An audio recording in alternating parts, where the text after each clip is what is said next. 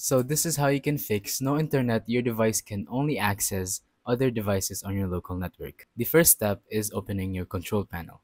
And now, as you can see here in view by, you're going to want to change it to large icons and then find network and sharing center. And here on the left, you will see change adapter settings. Simply tap on that. And now find your Wi-Fi over here. So what you're going to want to do is right click and then simply tap on properties. You're going to want to look for Internet Protocol version 4 and then simply tap on properties again. And now tap on obtain an IP address automatically and then tap on obtain DNS server address automatically.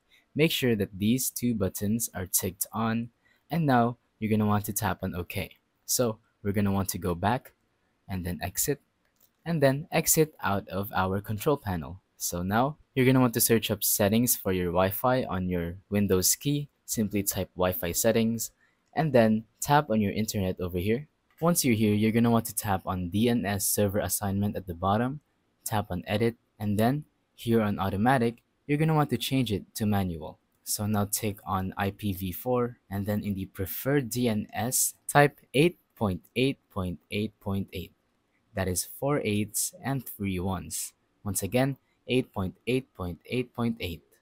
4 eights and 3 ones. And then once you save it, it's going to immediately connect you to the internet and I'm sure your Wi-Fi will be working properly. So thank you for watching. Don't forget to leave a like, subscribe, and let us know in the comments down below if the tutorial worked or if you have any questions. Thank you and goodbye.